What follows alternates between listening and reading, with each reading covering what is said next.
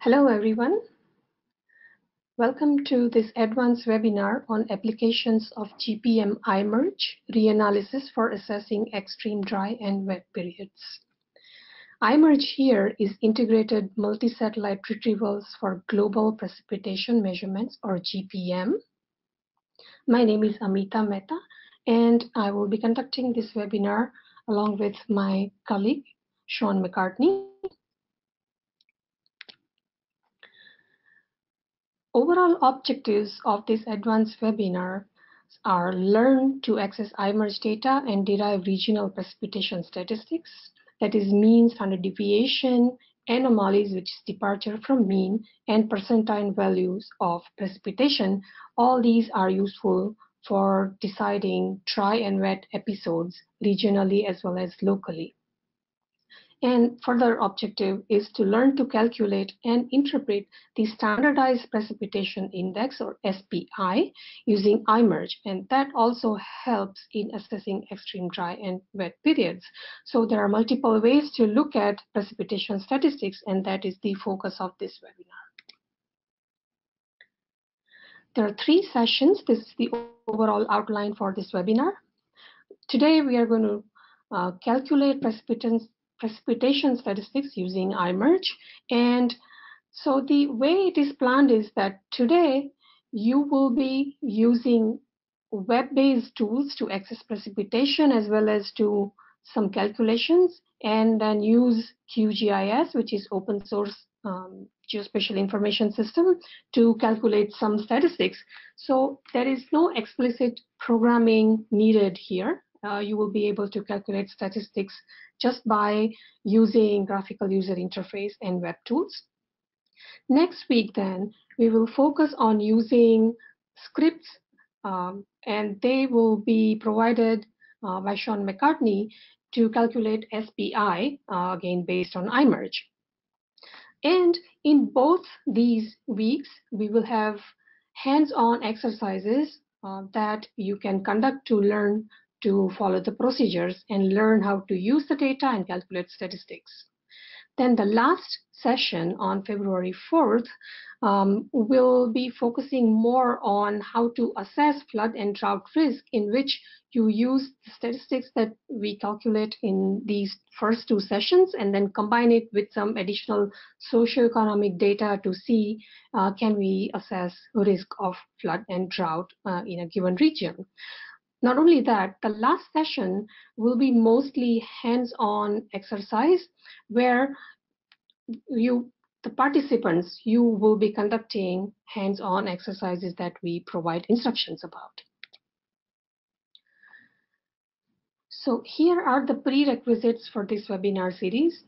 If you have not gone through some of these information provided here, we recommend that you go through this between now and next week just to be able to keep up with whatever is going on in this series.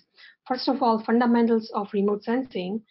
That's an online presentation as well as a video that you can view to learn about jargons about remote sensing.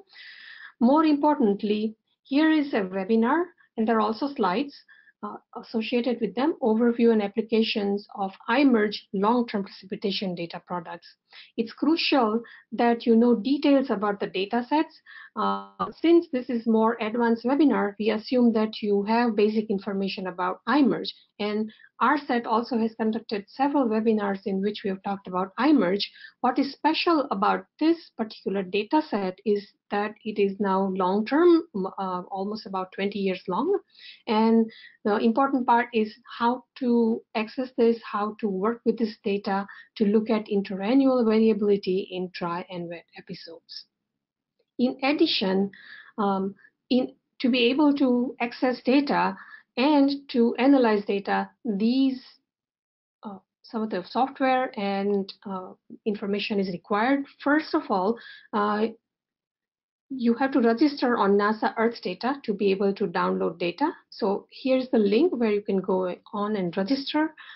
It's free, but you have to have a username and password. Also, there has to be QGIS installed on your computer so that you can do the exercise. Panoply, this is also a software available from NASA GIS. This has to be installed on your computer to be able to do analysis, and this is for week 2. Also, Anaconda Python version 3.7, again, websites are given everywhere. You need to install that on your computer because you will be using Python scripts to calculate a standardized precipitation index. And for Windows users only, you need to install Git Bash, and again, website is given here. So these are all the prerequisites. So training format overall is given here. We have 3 sessions, as I mentioned. Each of them is 2 hours long. Not only that, we have 2 identical sessions in the AM and PM so that we can cover all time zones. Each session will have 2 parts. So first part is going to be presentations and demonstrations in which we talk about the data sets, about procedure, about how to access data, and then demonstration will be walking through how to use this data to calculate statistics or SPI. And then the second part, which would be a lab time, in which you will do a computer-based exercise on your own. We will stay online, so it will be about an hour long or a little more longer exercise that you can stay here and do. If you have any questions, we will be here to help you. If you cannot finish this in the given time, then you have this week to complete that exercise. And the exercises, they're already available from this portal, as well as they're available from the website, the webinar website, ARSET website. After each week or each session, you will have homework assignments posted online, again, on the webinar website. And so there will be 3 homeworks, and the due dates for each one is like 11th, 18th, and 25th of February. So for example, the homework that you receive today is due on 11th of February, and so on.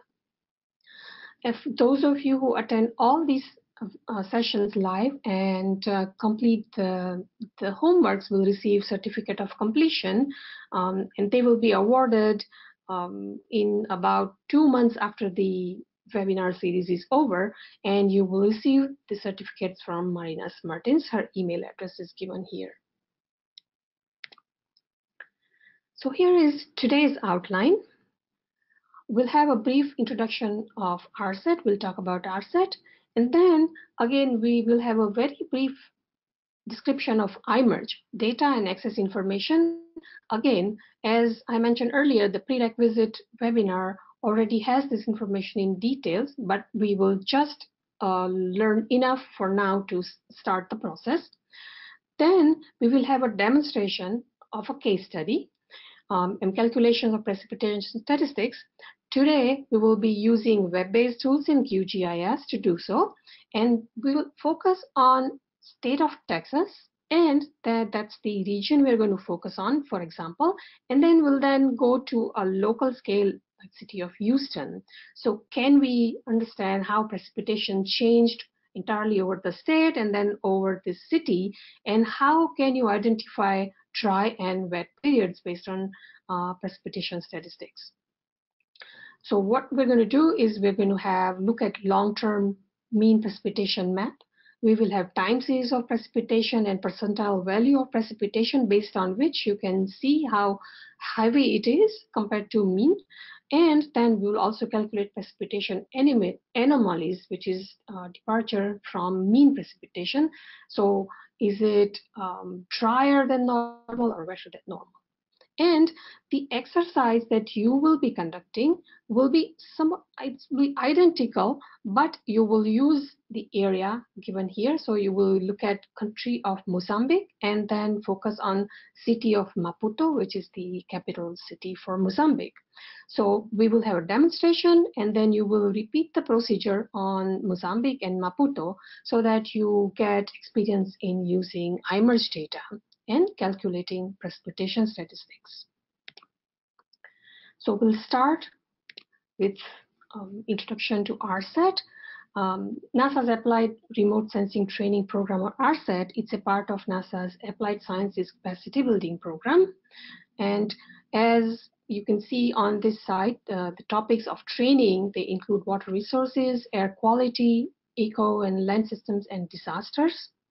And the goal here is to empower global community through remote sensing training.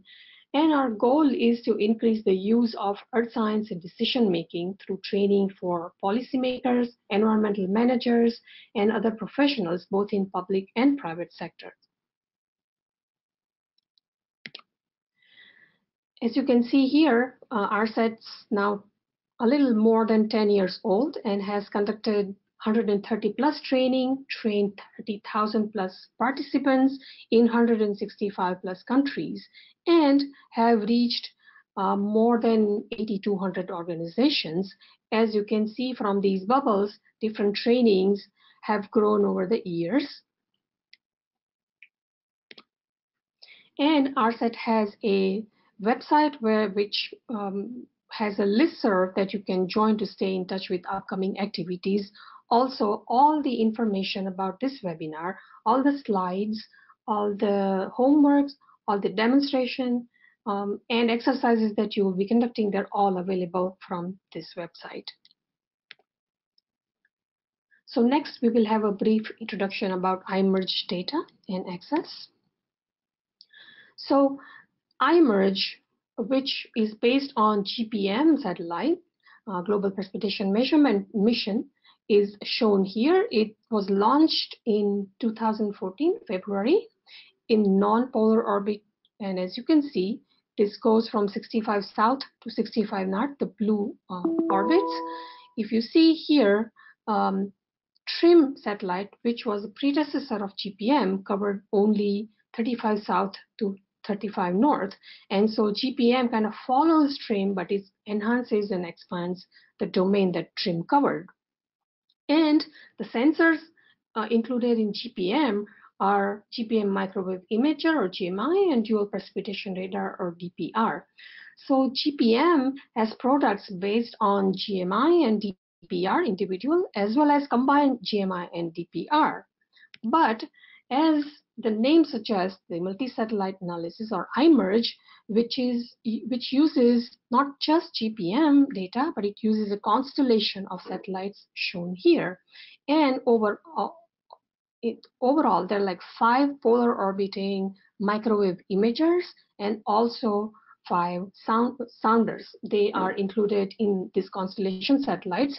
They're all used to produce IMERG, and that really increases both spatial and temporal coverage and frequency of precipitation available, not just from GPM, but now the combination of these constellation satellites. So input precipitation estimates use a number of algorithms, and again, prerequisite has detail about this. This is based on Dr. George Hoffman's presentation and webinar, and he is the data producer, and then he describes each and every step, each and every algorithm. So basically, this is the imager algorithm, sounder algorithm. There is also a cloud classification scheme. Then main calibration is done through radar radiometer combined algorithm or CORA. And then finally, there is Global Precipitation Climatology project, which has been going on since 1980. Monthly satellite gauge data, they are used also as in calibration for this product. IMERG is at version 6 now, and they have multiple data sets as shown here. There is early version, late version, and final version. They have latencies, the 4 hours, 14 hours, and 3 months respectively, and then they have different purposes. For flash flooding, early. For crop forecasting example, it's late. And then finally is more research quality product because that is combination of satellite as well as gauge data. It's calibrated with drain gauge data over land. The data resolution is 0.1 degree. It's a global grid. And so although precipitation from GPM is available 60 south, 60 north, there are other satellites that are combined and morphing is used to get global precipitation. And as mentioned earlier, TRIM GPM combined algorithm is used as calibrator. So TRIM, which flew from 2000, actually it was launched in 97, but the data here covers June 2000 to May 2014 from TRIM and GPM after that. So now this is a one long combined record. Earlier we used to have two records, one from TRIM, which was 98 onwards, and then GPM, which was 2014 onwards. Now they're all calibrated, and so that we have one long time series. And those of you who use precipitation to look at water resources or look at climate variability, you know that longer the time series, better it is to trust the data and do analysis and come up with decision-making criteria. And finally, again, it is adjusted with GPCP climatology, as shown here too, to remove biases in the data. IMERG has been used for many applications, as you can see, from ecology, for water and agriculture, energy, disasters, health, and weather.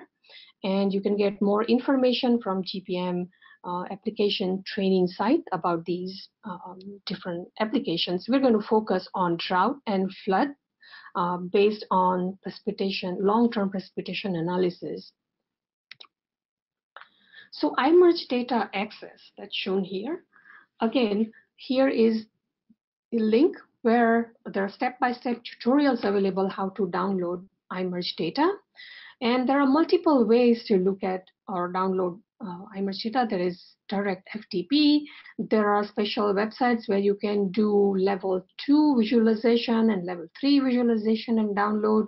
What we are going to do is we're going to use these two features. Giovanni, which is a website that we have often talked in ARSET webinars and which is widely used to access, analyze, and visualize data, as well as we're going to have direct FTP also from Goddard Data Information System. So today we're going to focus on using Giovanni, and then next week it will be using disk to use FTP to download data.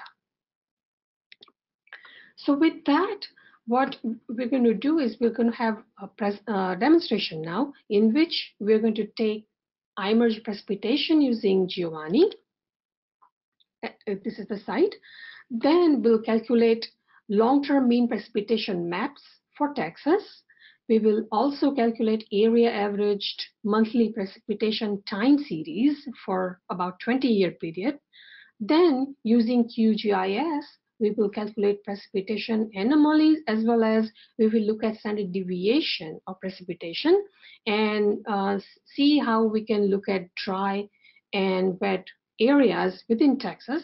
Finally, we'll focus on Houston, city of Houston, where we will learn to calculate mean standard deviation, anomalies, and percentile values over the city, and that helps in deciding thresholds for dry and wet episodes.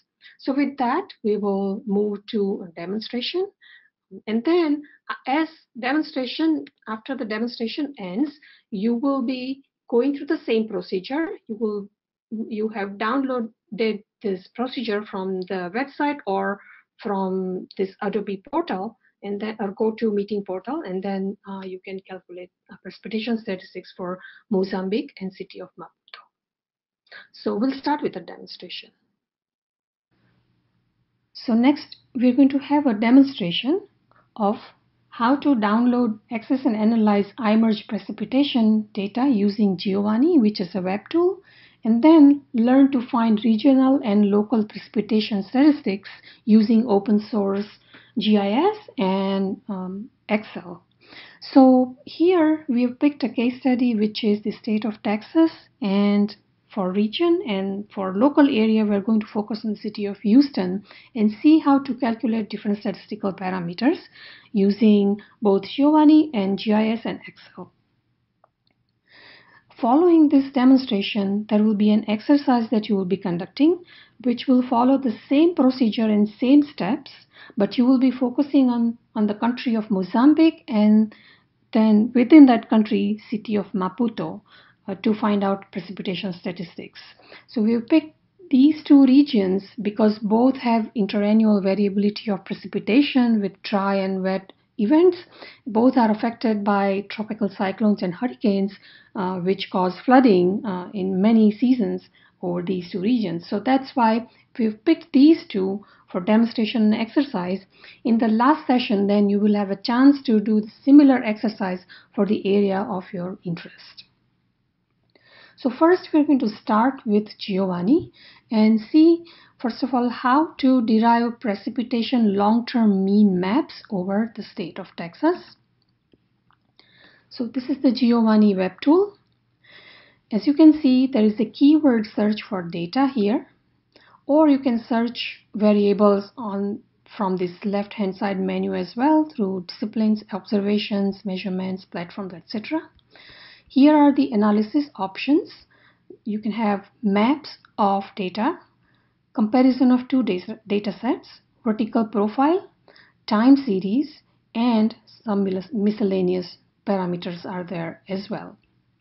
Here is the temporal selection with year, month, date, and here you have spatial selection. You can either choose by drawing a box here on the map, or you can choose by entering a predefined shapefile, which is what we're going to use for Texas. So we'll start with IMERG, and we are going to pick IMERG final. This is the data set, which is research quality data set and calibrated with rain gauges over land. So that's what we're going to use for this demonstration study. If you look at different data sets, you can see that it's monthly, daily, half-hourly. We are going to use monthly. This is merged satellite gauge precipitation estimates, final run, recommended for general use. This is latest version 6, and we're going to pick that. As you can see, the extent of data is from 2000 June to 2019 September. Also, we are going to change units to millimeter per month, because what we are going to do first is look at long-term mean for different seasons, and for that we're going to have units in millimeter per month. We're going to choose maps as monthly and seasonal averages. Once you choose that, a window will open. You can choose seasons here. December, January, February, March, April, May, June, July, August, and September, October, November. So we've chosen these seasons. We're going to find mean for each season for 2000 to 2019. So this mean provides a good reference precipitation, sort of climatology. This is about 20 years, but compared to that, you can look at departure of precipitation in individual year or find anomalies, and then that tells you whether it's a wet year or dry year or particular area is experiencing drought or flooding. Then we're going to pick Texas as our shape here. Once you choose Texas shapefile, you will see this is highlighted here. You can zoom in and pan the data if you want to, but here's the region that we're going to look at. Once you choose all these parameters, you can then go to plot data. For saving time, I've already plotted the data, but once you click here, you will see workflow, and then eventually you will get results, which we already have here. So these are monthly and seasonal averages, and plots are already here. So if you start from top, this is December, January, February 2000 to 2019. This is the extent of the data. And as you can see, all the maps are here. We are going to analyze these maps in QGIS. So for now, what we're going to do is see how to actually download these data. So for that,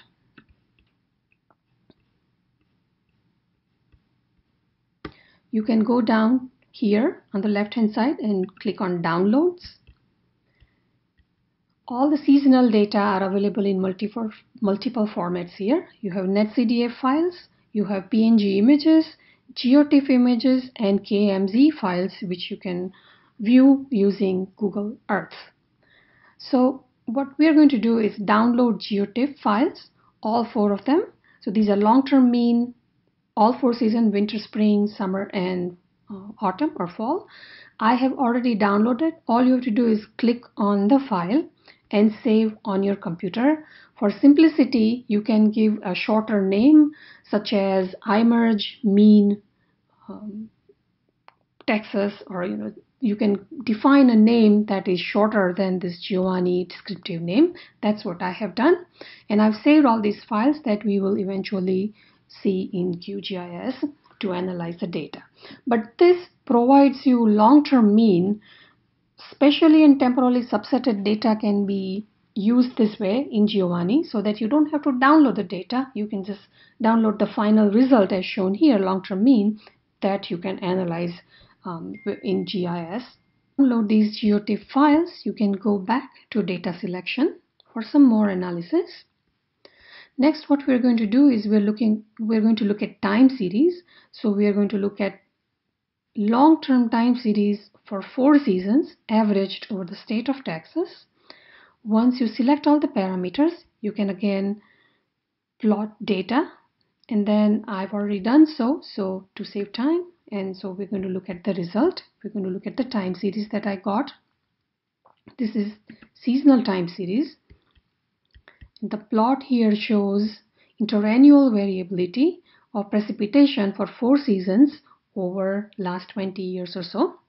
As you can see, M&M, or March, April, May, June, July, August, September, October, November generally have much higher rainfall than December, January, and February.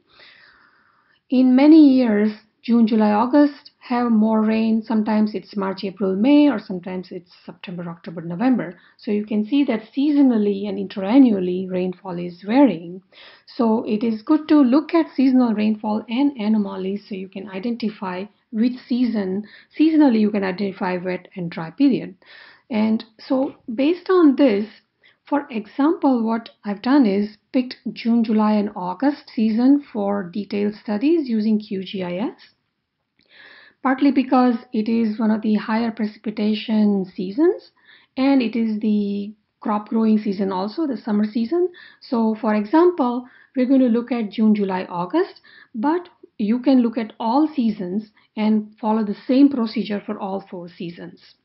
So this is, once you have the time series, you can download image by clicking here, or you can download the data. You can download this data as CSV file, as shown here. You can also have this netcdf file for all seasons as well. So there are multiple options. Once you have that, and we've decided that we're going to focus for the demonstration purpose on June, July, and August, we are going to find mean precipitation for each individual year. So again, you can go back to data. And now what you're going to do is again go back to map, monthly and seasonal averages. Everything else remains the same. Now we are going to find seasonal mean precipitation, and for now I'm just going to pick June, July, and August, but for your case study you can do all 4 seasons. Here we're going to just go 1 year at a time. So this is going to find seasonal precipitation for 2000.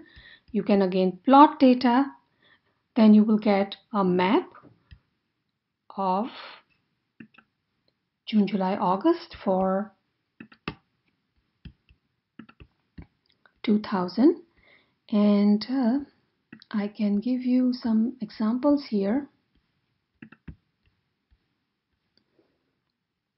So monthly and seasonal averages.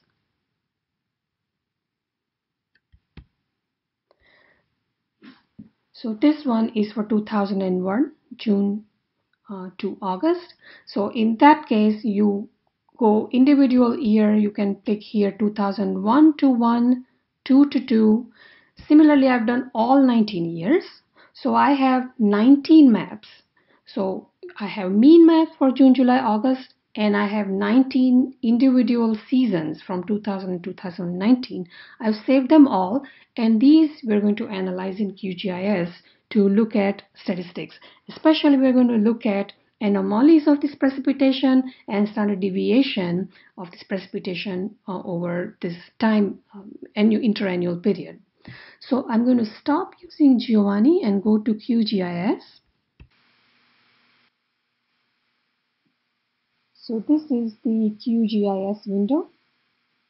I have already loaded some data into this QGIS project, but we're just going to walk through the procedure and you will also be doing the same steps. So first of all, you can see this background map here. I've added this after opening QGIS and starting the project, either new project, or if you already have one, you can open the existing one and you can add a background map. I have used Quick Map Services, OpenStreetMap, OpenStreet Standard Map. That's what is shown here. You can use other options if you like. If you do not find this Quick Map Services plugin here, you will have to go to Plugins, Manage and Install Plugins, find Quick Map Services and install it. And this procedure is given in exercise 1. Once you have the background map, you can add shapefile. Here is, I already have downloaded this shapefile, so you can go to vector layer, add vector layer option, and navigate to your computer where you have all the files, shapefiles. So here I have shapefile from this is, I believe, from USGS. It's Texas state shapefile. I have picked a particular shapefile, open, and then add, and that's what's shown here. So you can see it here. You can zoom to this layer now so that we can see this zoom in version. These different areas are counties in the state. Similarly, I have added City of Houston metropolitan area with 13 counties and City of Houston. So this is the city limit, and then there are surrounding counties.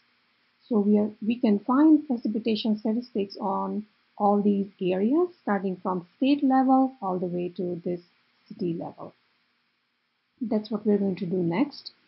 So as we downloaded seasonal mean data from Giovanni, that's what we want to get in here, which I've already added. These are the raster layers.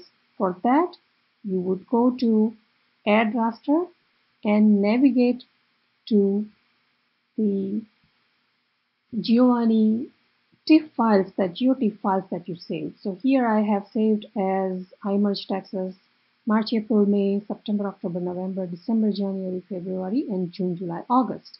And just by clicking on it, open, you can add, and that loads raster in the project. That's what we have here. So we have all 4 seasons. Let's start with December, January, February. So when you add the raster, it usually adds as black and white raster, but as you can see here, I have added a color table. By clicking this, you can see that, and I'm just going to show this one layer. You can go to Properties, Symbology. You would go to Render Type, Single Band Pseudo Color. Then you can either select minimum or maximum values, or you can leave default, like in some cases I have default here. Here I have fixed 10 millimeter per month to 210 millimeters per month, and for all 4 seasons I'm using the same color table so we can intercompare all the seasons, how precipitation varies. Here interpolation is linear, color ramp, there are several options. What we've chosen here is red, yellow, and blue, so that blue is the higher precipitation. Look, have fixed equal interval to 11, and so these are the values at every 20 millimeters per month. And then click OK, then the color table is loaded in the raster. One more thing is the transparency of the raster layer. Here it's 50% transparent. So once you set the transparency, you can see underneath. If you don't have a transparent layer, you will not be able to see what's underneath. But if its layer is transparent, then you can see the city names and the map underneath. So that's your choice, but it depends on the analysis that you're doing. But this is December, January, February. One thing to note is that here in eastern part there is more rainfall. As you go west, rainfall decreases. And when you go to March, April, May, as you can see that more and more in the central Texas also there is more rain now compared to December, January, February. When you go to June, July, August, not only precipitation values increase, now you have this coastal area where you have much higher precipitation, more than 200 millimeters per month. And similar pattern is there that as you go westward, precipitation is going down. For September, October, November, pattern is pretty much the same. You have much more rainfall in coastal region as well as in eastern part. Some moderate rainfall in central Texas, and then it decreases as you go westward. So this is the general mean seasonal pattern that we find. And let's keep June, July, and August because that's what we're going to focus on. So what we want to see now, these are the mean maps. Individual season is not going to look like this. It is going to be either more or less in certain regions, and that's what we want to see, how it varies, and that tells you whether its rainfall is deficit or excess for a particular season compared to long-term mean. But before we do that, there's one more parameter that we can look at, and that is standard deviation of precipitation. So standard deviation is just a measure of variability within this period. So around this mean, how much variability is there, that's what it tells us. And to find map of standard deviation, so finding variability at each grid point, we can use a routine, and we are going to use a grass routine for that. So in QGIS window, you can go to this processing toolbox and type grass. A number of routines will appear from which you can choose R.series. This has many statistical parameters that you can find from a time series of raster. And for that, once this window, R-series window opens, you can choose the input raster layers. So when you click on that, all the rasters that you have loaded in your project, they show up. And we are going to use the seasonal June, July, August mean for each and every year from 2000 to 2019. You can select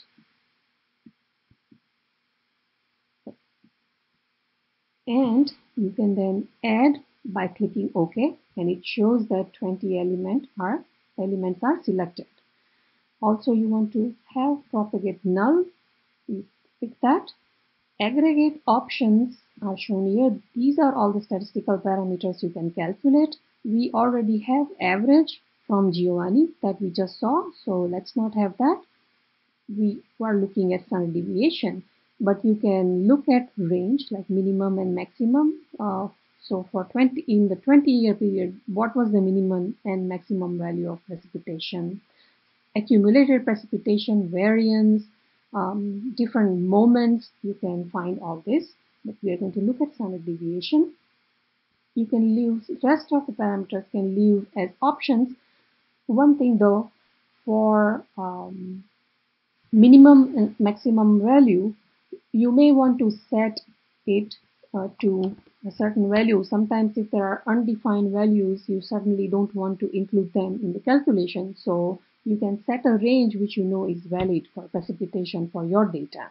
And this is a good range. So after setting that, now this is going to save this to a temporary file. Once you set this, you can run. And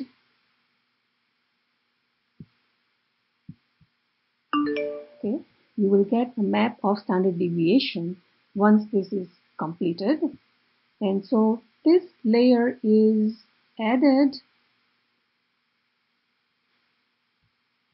here as aggregated air layer, and value shown here, like minimum is 10.5 millimeters per month to about 84.4 millimeters per month. I have actually used and renamed this as standard deviation June, July, August, and I have added color table to it. So these are the values we just saw. So again, you can see that where there is in June, July, August, we saw that much larger rainfall in eastern part and also in coastal Texas. That's where more variability is there too. So almost, if you say 200 millimeter is the mean, then 85, it is almost 25% variability over. So in 20-year period that we looked at, rainfall has varied about 25% in this region, you can say that. So that's how standard deviation helps you look at overall variability. Now we are going to look at individual years, how each year varies, what it shows compared to mean, and for that we have calculated anomalies. So anomalies is nothing but just departure from mean, and to calculate that, what we would do is go to raster calculator. Before that though, all these individual seasons are loaded in your QGIS project. So just add raster, and all these files we saved from Giovanni. So mean, June, July, August precipitation for each year. Now go to raster calculator. When you click on it, you have this operators window. You can see that all the rasters that you have in your project are also listed in here, and you can define or give a name. So say here is anomaly 2000, and you can say save. And now the operation would be, now you find 2000 June, July, August IMERG precipitation minus, it's the mean 20-year mean precipitation for June, July, and August. Once you complete this operation, you will get numbers which are either positive or negative. So positive precipitation means 2000 season had more rainfall compared to the mean, and when it is negative, that means 2000 had less or deficit of rainfall compared to mean. And that's what has been calculated in these anomalies here. So this is now anomaly of 2000. I've done same for 2001 to 2019. That means take individual season and subtract the long-term mean for that season, and that gives you anomaly. For here, I have set color table to minus 50 to 50 millimeters per month. This is there are some values which are outside, but these are the typical values. Also, you can see that minus 10 to 10 millimeters per month around the mean is white. So this is near normal rainfall, let's say. When you go to red and blue here, they show deficit and excess compared to long-term mean. So if you look at anomalies for 2000, you can see this special pattern in which eastern part has deficit of rainfall, especially near coastal region. It's minus 50 millimeters per month or even lower. I have kept the same color table for all years so we can compare them. Let's just turn them on now and look at each year very quickly to see how precipitation, deficit, and excess vary with year. So we saw now this is 2001. So 2000 had deficit, where here you have excess of rainfall and deficit over this part. 2002, again you can see a lot more rain in the central Texas. 2003, 2004, entire state had about normal rainfall. 5, 2006, the central Texas had deficit of rainfall. 2007 again had much wetter in this part, just a little bit of drier in the northern part of the state. So year after year, June, July, August shows this variability. Now this is based on IMERG. Here there is deficit, here there is excess of rainfall. 9 again there is deficit, now 10. 11, this was a major drought in Texas, and it shows that anomalies are all negative here. Similarly, 12 also was more or less a drought year, and that's so both 11 and 12. Now 2013, also eastern part had deficit of rainfall. So all 3 years, 11, 12, and 13, there was more or less rainfall. 14, then also in certain part there is recovery, but there are also parts where there is drought-like condition. 15, 16 then has more rain, and 17, this was Hurricane Harvey. So June, July, August. August had very heavy rainfall, and that sort of shows in this region. So anomalies clearly show which areas of the state had normal rain, more rain, or less rain. And as you can see, there is quite a lot of variability. And once you have this long precipitation period, and if you keep tracking anomalies, you can then strategize how to deal with either deficit or excess of rainfall. So that was at state level. What we saw was long-term mean standard deviation and anomalies. If we are interested in local region to look at time series over, say, one city, and in this case we can look at city of Houston, how would we do that in QGIS? If you were to do that in Giovanni, you can pick a smaller domain, but you cannot have like small shapefile. There are predefined shapefiles in Giovanni. So either you have to go to the smallest level like one grid point, or you have to just use predefined shapefiles.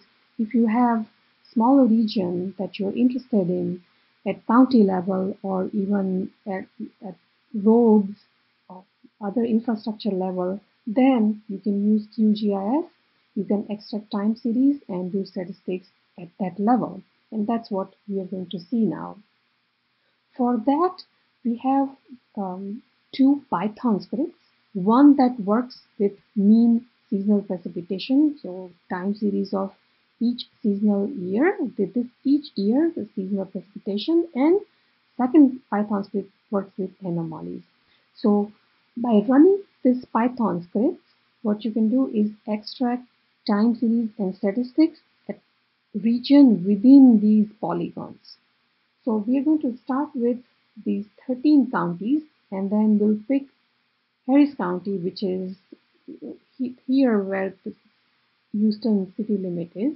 So that is what we are going to do. We have these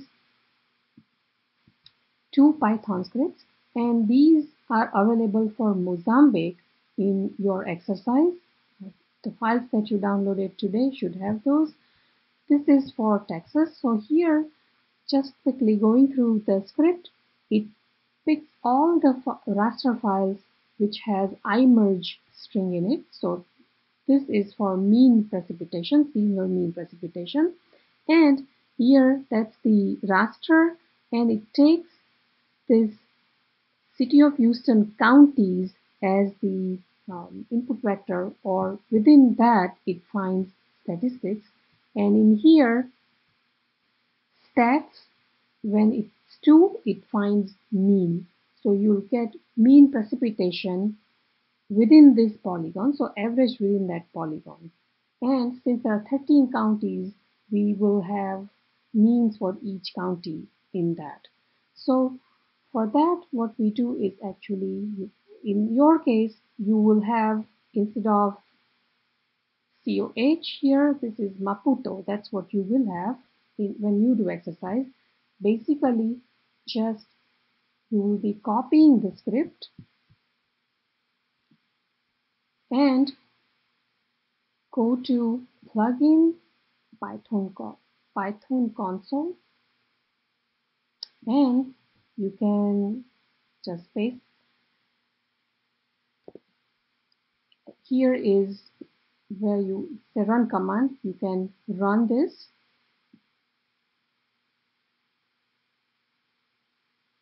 and what it does is go through all the IMERG files, so all the mean files, and then you get time series, so mean precipitation within that polygon. And the way you can look at is, first of all, you can close this Python console, go to city of Houston counties, and go to attribute table. So when you open attribute table,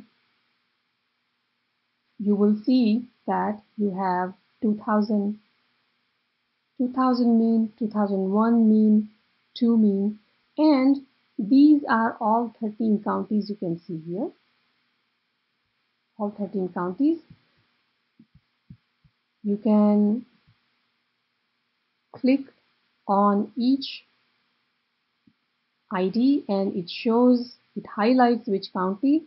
If you go to 3, that is the county that has Houston city limit within this. And so we can look at that one, or you can look at all these counties. If you want entire metropolitan area, you would actually add these numbers and come up with one number, or take mean and get one number for each count for entire metropolitan area. Here you have county by county information for all years. You can do the same with anomalies, but let's work with this mean first. Once you have this attribute table, then you can save this file as a CSV file. And for that, you need a plugin. It's called MMQGIS. If you don't have this, then again, you can go to plugins and find it and install it. But here we have it, and you find import export, attributes export to CSV file. Once you have this window where it's export attributes, now you can pick all the files all the means that you have, 2000 to 2019 mean, and now you can save this as, let's keep this as temporary file. You can save this and give a name here, say COH counties or COH precipitation, and then you can apply. And when you apply, it says 13 records exported. It goes into this temp1 CSV file that we will look at later. Similarly, you can copy the second script, which is the anomaly script, anomaly zonal statistics. So basically what this uses, and I'll show it, raster zonal statistics. So here is what, again, within this, it gives anomaly, time series of anomalies, so mean anomalies. And just type similarly in Python console and you can get anomalies in CSV file by using MMQGIS. Basically what it does is, actually there is a routine, it's called zonal statistics. And in here, if you look at statistical calculation, here are all the calculations you have for that polygon, within that polygon. And we just use stats equals 2, so 0, 1, and 2, that's mean, but again you can have standard deviation and other statistical parameters as well. So this is the routine that is used in that script, but it just does automatically so that you don't have to do it raster by raster. So at the end of this procedure, now we have 2 CSV files that I want to share with you, which were created using zonal statistics function in the Python script. And using MQGIS, these files are saved as CSV files. This file is for City of Houston precipitation, mean precipitation, and you can see the top row shows years from 2000 to 2019, and then 13 numbers following that are the numbers for each county. So now you can average these numbers and then get one number for Houston metropolitan area, or you can do statistics county by county. For example, we are going to look at this county. In here, it's number 4. As we saw, this is the Harris County for which within which City of Houston limit is there. And so what we're going to do here is use this AutoSum function and find average. So this is the mean for all these years. Next, you can also find standard deviation, and for that you can use more functions here. There is standard deviation. If you don't see that, you can search by stdiv in this window, and then you can say insert function. Here, the actual time series is A4 to T4, and so this will be the standard deviation. When you say done, this is standard deviation. As you can see, this is almost like 65 millimeters per month, and that's the variability over this, indicates variability over this 20-year period. Next, we're going to find percentile value.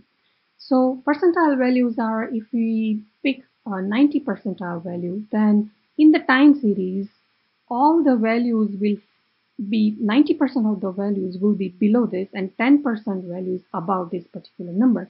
And this helps us identify heavy precipitation events, so that the top 10% heaviest precipitation. So we're going to use percentile, and again you can type here if you don't find it in more function, then insert function, and it's A4 to T4 again, and for percentile number it is in fraction. So for 90% it is 0.9, and this is the number you get. So it is 199 millimeters per month. So 10% values within this record would be above 199 and 90% below. So those are the heaviest event. So this is the way you can find statistics for a local area based on time series. You can plot this as a line. This is just to visualize this. And as you can see, so this is about goes from 50 to almost 350, and 199, which would be 99 percentile value, it's somewhere here. And so actually you have one or two events about that. If you look at mean, it is 142 somewhere here, and on top of that, if you add 64 or below 64, that would be the range of standard deviation within which your rainfall would be there. So this allows you to, for the given time series, you can see the characteristics over that local area. And once you know that from the past data, you can expect, when you look at current data value, current precipitation value, you can quickly place it in this chart. Is it in top 10%? Is it, so you can find different percentile values and have a range within which current precipitation value will fall. And based on that, you can use that number or that information for planning for if there's going to be flooding in the city or so. So it can help in many ways, the statistics. So this is a simple way of doing statistics for one county. We can see this is the anomalies here. It's the same years, and then these are anomalies for each county. And for Harris County, I've plotted this here. Anomalies, as you can see, it's almost minus 60 to about 200. And this 2017 year is because of Hurricane Harvey. Over Houston, there was a lot of rain, and that's what it's indicating. But you can also see that there are years where you have positive anomalies, whereas there are periods where you have deficit of rainfall even within that city area. So looking at these parameters, you can, and looking at statistics also, you can come up with some kind of reference precipitation values which can help in decision making for either flood or drought or dry or wet events. So that's basically the demonstration for Texas and Houston. And this concludes our demonstration part. But what you will be doing is following the same procedure and do this analysis for Mozambique and also for the city of Maputo. So what we will do is we will stay online. You can work on the exercise. And if you have any questions, we will be online. And at the end of 1 hour now, after this, we can have question answer session if you like. If you cannot finish the exercise, you have still 1 or 2 days to finish that. Your homework is based on that. So you can finish the exercise and then attempt the homework 1. So I'm going to close this demonstration now, and you must have downloaded all the files. And again, we will also guide you through those exercises while you are working on it. So okay, thank you. Thank you, everyone. And you must have downloaded this exercise. It says calculation of precipitation statistics, case study in Maputo and Mozambique. And so the demonstration we saw, this is very similar, follows the same procedure for different region. And so you can go through this. What we will do is we will stay online. If you have any questions, you can type in the chat box, but basically it's your lab time to work on this. And first homework is based on this exercise, which is due on 11th of February. So actually, if you cannot finish everything today, you do have some time. Although it's not, it looks long. Once you start going through the steps, it should go very quickly. If you have any questions or if you get stuck, you can ask us now, or you can send email to either me or Sean McCartney, and you have email address given to you at the end of the exercise also. So we start with this exercise, and if you have any questions, please type in the chat box and we will try to address those. Okay, so we'll be online, and we recommend that you start this exercise now. Everything you need is available from ARSET website also. You will see that you will be calculating number of statistics, and you will be creating number of files using Giovanni. But sometimes because of the internet speed, if you have difficulty in downloading and data, we already have provided this data for you to do GIS analysis. So you can download the data files. So seasonal mean precipitation and also anomalies, they are already given. Python scripts are given as well to find standard deviation, and so you can and to find the time series over the polygon. So please use those files. So you can of course download all the TIFF files, anomaly files, and CSV files, but the idea is for you to go through the steps so that you can download data, start from the beginning and go to end. So by all means, do download data, but do attempt all the steps. All the files, again, as I said earlier, can be found from the ARSET website, and exercises are also available in handouts from this portal. And here's comment that can we see this section again, but actually, if you go through the procedure, it's all listed. So the steps, if you follow them, it's exactly what we did in the demonstration. And the idea is that you don't have to go back and see the demonstration, even in future, when you do it for other region, you can just follow these steps. There is a question here that someone has problem downloading the PDF file. It should be available from ARSET website also. There is a question, comment here. Somebody, you're stuck with Python on part 3 exercise. Can you tell us what exactly the problem is? Did you copy the script? And did you paste in the Python console and run it? Do you get any errors? Yes, so for downloading data from Giovanni, you will have to log into NASAR's data.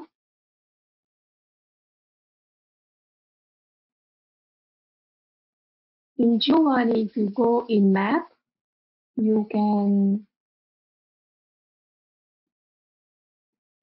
go to select seasonal, monthly and seasonal, and that's where you find seasons.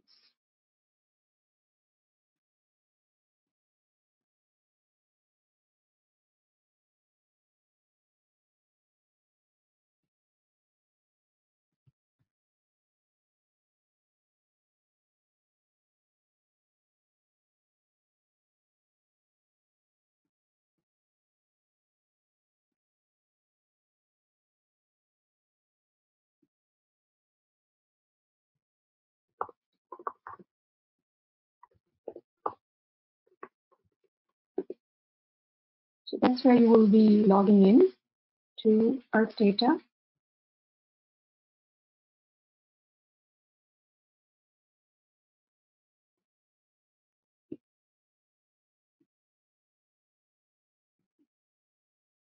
So here in monthly and seasonal averages, when you click that,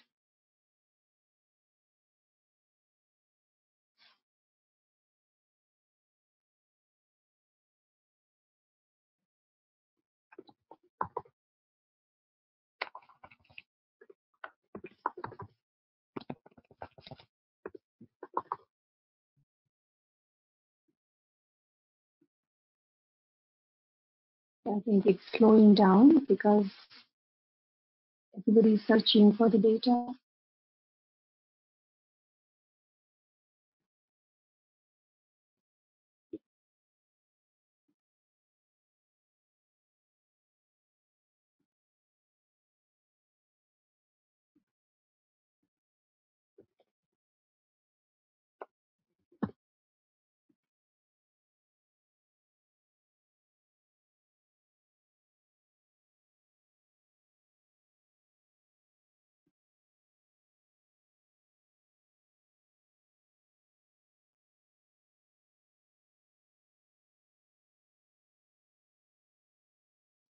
So when you go here, you will see seasons. Select seasonal data. You go here, you can find seasons.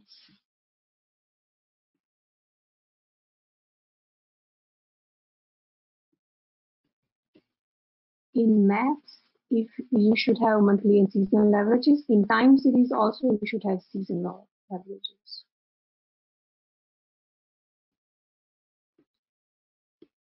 Once you choose select seasonal date, you should be able to pick start and end years. Okay, there's a question, can we import this product to hydrologic model? We'll talk about that later after the exercise is over. So once you go to plot data, and the workflow will start, and then you should go to you will see the plot on the same tab. If it is taking a long time to do that, at this point you can download data or use a zip file to get the files. There's a question, can you provide options to select in plot and date range? So here is, it's not very clear, but here is where there is date range. And here are all the plot options. The question here is, what was the base period for calculating anomalies? And yes, it was 2000 to 2019. The standard deviation tool is should be in on the graphs r dot series. So if you're having trouble downloading data or even plotting from Giovanni, please use the files from the zip file. All the files are given there. We realize that when several hundred people are trying to access the same data set on Giovanni at the same time, it slows down a bit or quite a lot. And so, just so that you don't get stuck, we have provided you all the files. So you go through all the steps, but if you don't get the data right away, please go ahead and use the data from the zip file. So you actually don't have to wait for downloading the data. It's good to just go through the steps so that next time, if you want to do the same exercise or same study for your own region or area of interest, then you know exactly what the steps should be. But please go ahead and use the data that we have provided. Once you go through the procedure, you don't have to wait to download the data. Once again, please do not wait for Giovanni plots or download data. Just go ahead and do the procedure, but use data from the zip file. One question here is, I have the data, but how to put it into QGIS? If you have the exercise with you, it shows step by step how you can add both vectors and rasters in the data. Mozambique shapefile is also available, as you must have seen from the website. So that you load as vector and precipitation as raster data. So in part 2, you will see how to put data into QGIS. To calculate standard deviation, we are just using the mean IMERG data, seasonal, each year, 2000 to 2019. Not the anomalies or nothing else, just the IMERG mean data, or DJF in case of Mozambique. So the question is, you need to group the rasters. If you actually don't have to, because for standard deviation, at this point, it doesn't matter which order they are in, as long as it's like a continuous time series for 19 years. So, I mean, even if years are in different orders, you will still get the same answer. If there is some error in graph 7, it will be difficult for us to fix this because this may be related to your version of graphs and QGIS. So plugins are not provided in the zip file. Quick map services, you will have to search and find from QGIS plugins. There should be a .prj file for Mozambique in the zip file, I believe.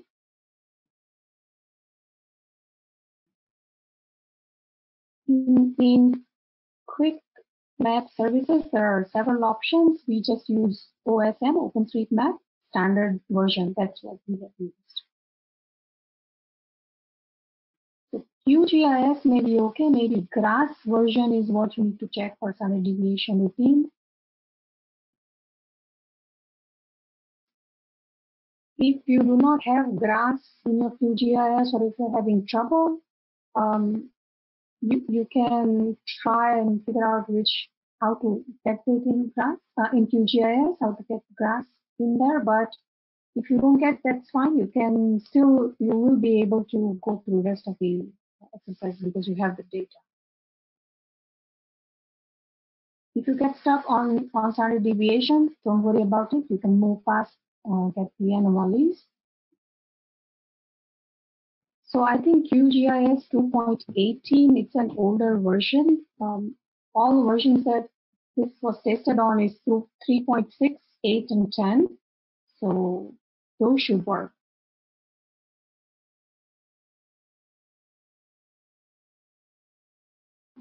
So we have about 10 minutes. You can continue with the exercise. Also, if you cannot finish it now, that's okay. You have a few days to finish it. You can send us emails if you have any specific questions. Only thing we cannot really fix is if your Python version or GRASS version or if your GIS version they're different, then we really have no control of how to fix that. Other than that, you can send us questions and you can finish it before you complete your homework one, which is due on 11th of February. So if you cannot go through the whole exercise in next 10 minutes, that's okay. You can keep working on it. So even later, if you want to download data from Giovanni, and if it is slow, in the chat box, you have Giovanni beta version link available. You may be able to use that as well. We just have a few minutes left, so you can continue with the exercise later on in your own time. We can go to the question answer session. So question 1, how is the base period for the mean calculated for the anomaly? So that is 2000 to 2019. Yes, that's correct.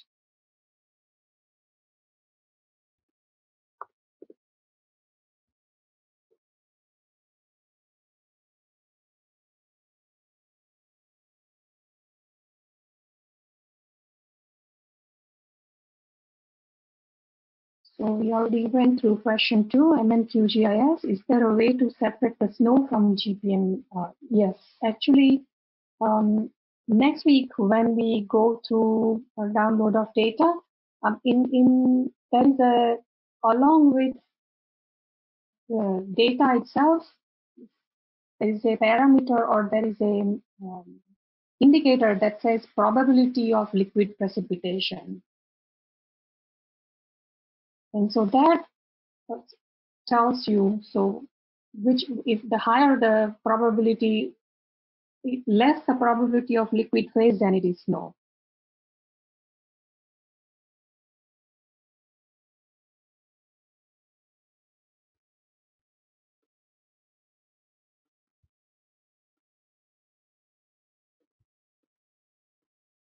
And I will give you, if you go to, I'm giving you a link for IMERG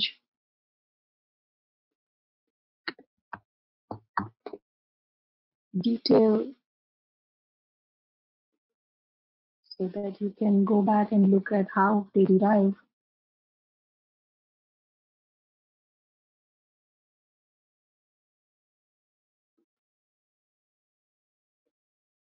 all the parameters in.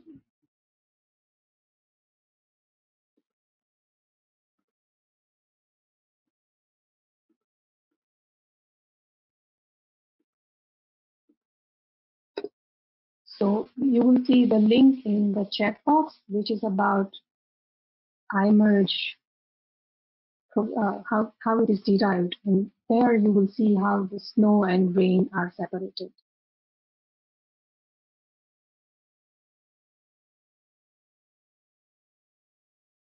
So in Python on part 3, if you can tell us what the error is it because of the script or because the Python version, we wouldn't know. So if you can be more specific what error you get, we might be able to help. Okay, we went through where I can choose the seasonal part in Giovanni. And you can see it in the steps also. So basically in the time selection part, you will have in the map, last is monthly and seasonal. When you go for date selection, it will ask you for seasons. We had a demo of that.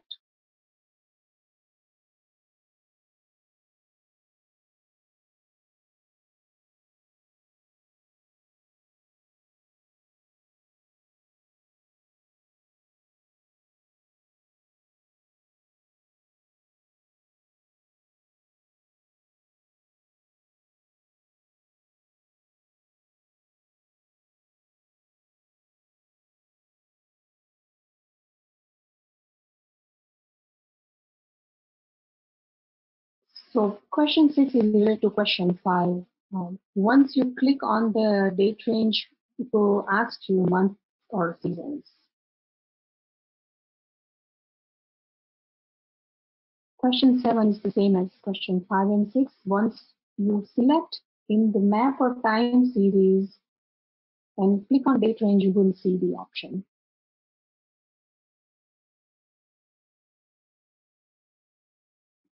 Can we import the IMERG product, is question 8, into hydrologic model for further analysis? Yes, actually you can. And we have done that. If you go to our ARSET webinar on WIC, and link for you here, that shows exactly how to use IMERG data. You may, some older version may use trim data, but now this new IMERG data can be used exactly the same way.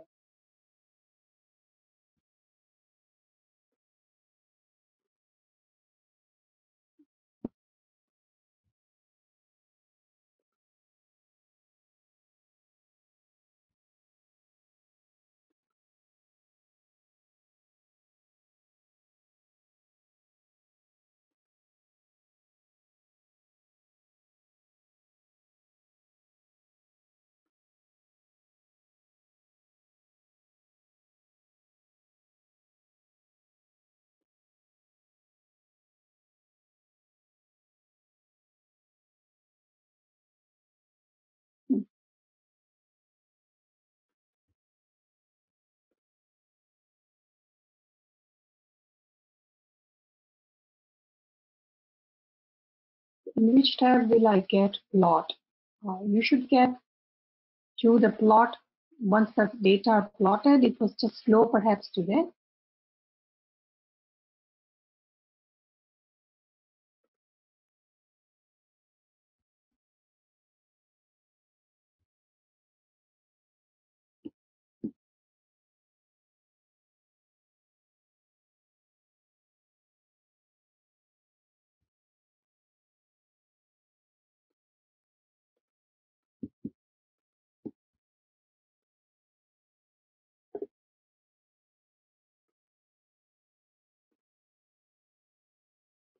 In which tab will I get plot? I just answered that.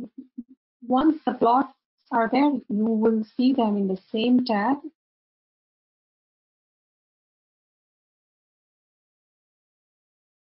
And then at the bottom right, you will have go back to data selection to go back to Giovanni main window.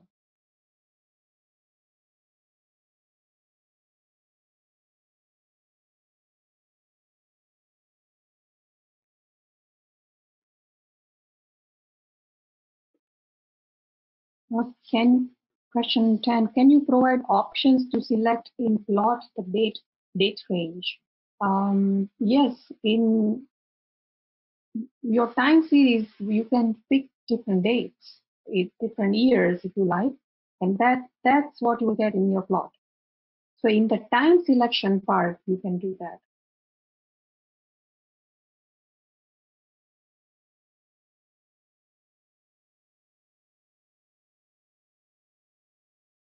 Which tool is to be used for drought monitoring?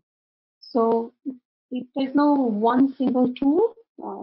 People have used different ways to look at drought. So anomalies can simply tell you deficit or excess of rainfall.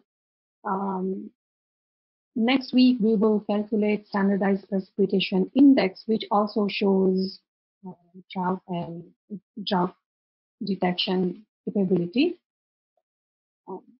This is mostly focusing on meteorological drought, but if you want to look at other types of drought like hydrologic and agricultural, then you have to look at soil moisture, groundwater, etc. And so there isn't one index for monitoring drought. It is depending on what time period you are interested in, what type of drought. But there is a site, I can give you US drought monitor is there. It has a lot of information. And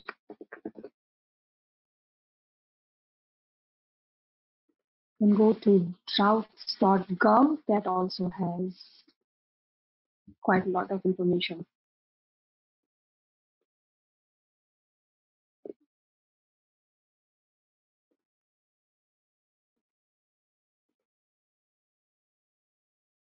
Precipitation and recovery technique.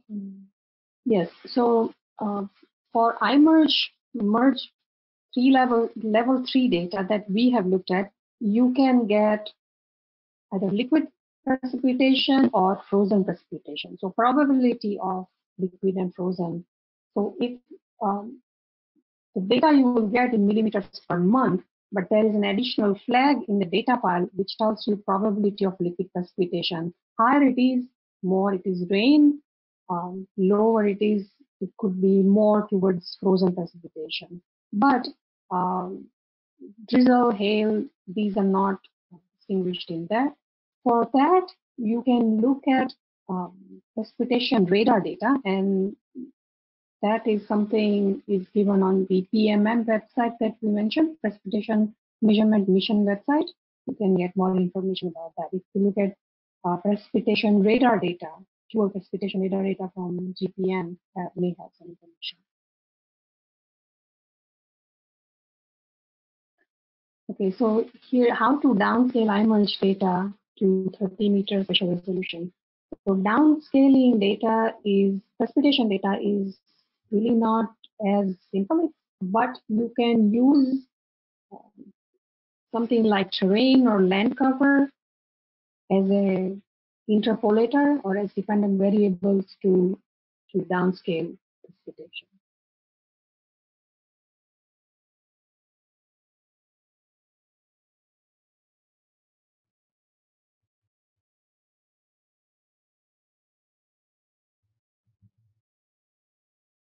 Yes, so question 14, zip files are only for DJFCs, and that's fine. For homework is also based just on that.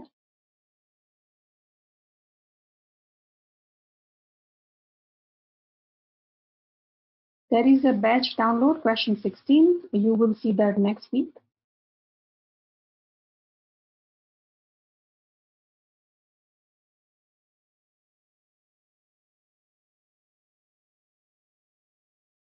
To calculate seasonal standard deviation, in this you just use seasonal mean for each year. Those are the only 20 or 19 images, depending on what you're looking at. Those are the images you will pick. Just the seasonal mean precipitation for standard deviation.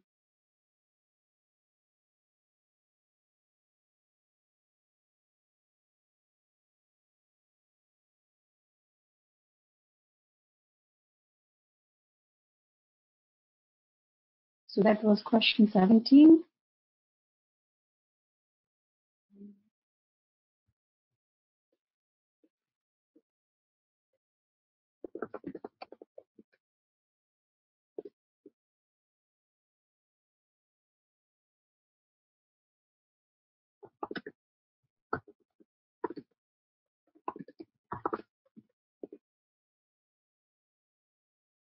So we see that there are more questions coming in. Since we have limited time, we will have to close the webinar room, but we will go through the questions and they will be posted on the website for your information.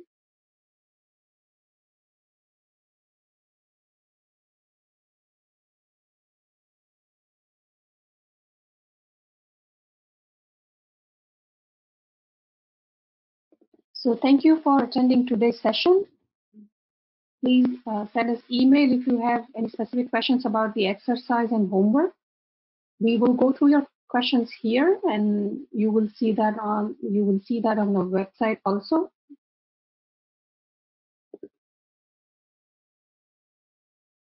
Next week, we will have calculation of standardized precipitation index based on IMERG data. So thanks again for attending today's session, and we hope to see you next week at the same time. And I want to thank everybody from the ARSET team for helping here. Sean McCartney, my colleague who will be conducting the session next week, Selwyn Hudson-Odoi, Brock Blevins, and Jonathan O'Brien. They all helped in coordinating, editing, and putting this webinar series together. So thanks, everyone.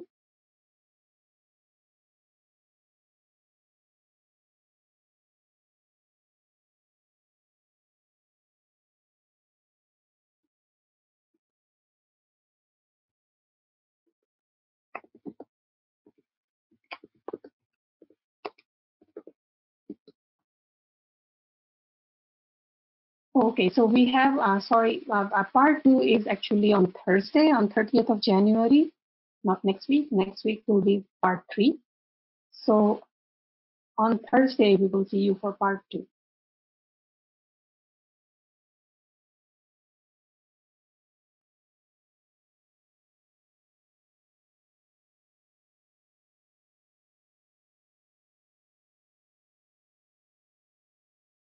So again, I want to repeat, part 2 is on Thursday, the day after tomorrow.